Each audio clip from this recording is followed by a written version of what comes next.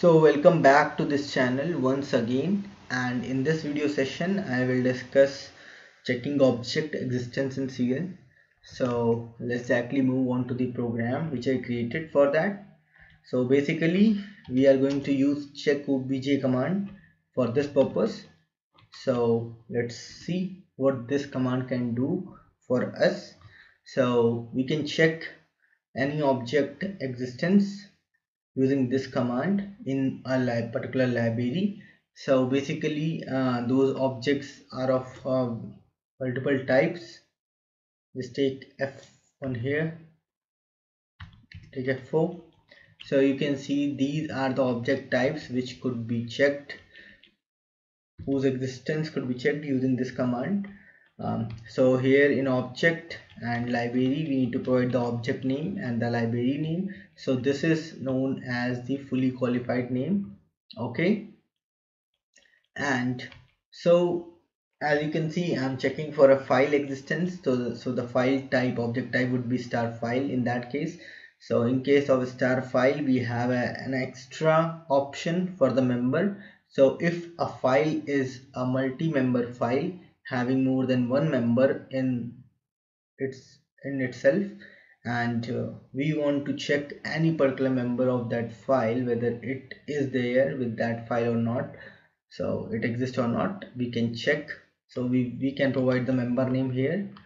We can also check for the authority for that object. So here are these the authority, so we can check the authority for that object also. Okay, there is nothing more than that. So basically we could check the object existence in any particular library of any type. With respect to the file we can also check the members of the file. Okay, and we would be basically, when this command gets executed, we would be, or this procedure would be receiving some message IDs, and based upon those message IDs further actions would be taken in this program. So for example, if CPF 9801 message ID is received by this procedure, we will be basically giving a message saying that object not found. Okay, in case of CPF 9810, it is library not found. So easy class G is not a library which exists here. CLPF10 not exist in library this. Okay, so these are the things: library not found.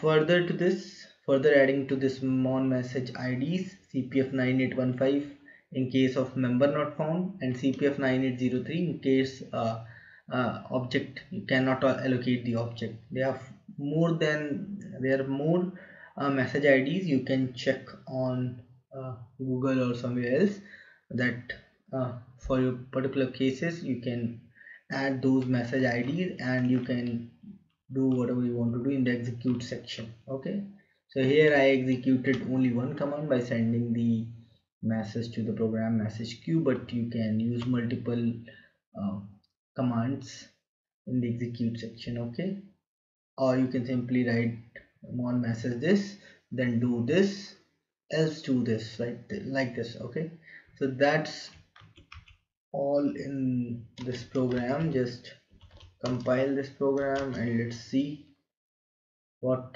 message IDs we are getting.